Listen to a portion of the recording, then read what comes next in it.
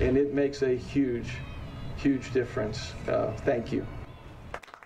This afternoon, UAB baseball coach Brian Shoup joining the Blazer Athletic Department to dedicate the team's new Kathleen and Michael Gallichio hitting facility, both longtime supporters of UAB athletics. Now, Michael Gallichio also getting to throw out that honorary first pitch. Nice job there. Before UAB's Game 2 against Southern Miss, the Golden Eagles would start the scoring off in the first inning. Tim Lynch lines one out to right center.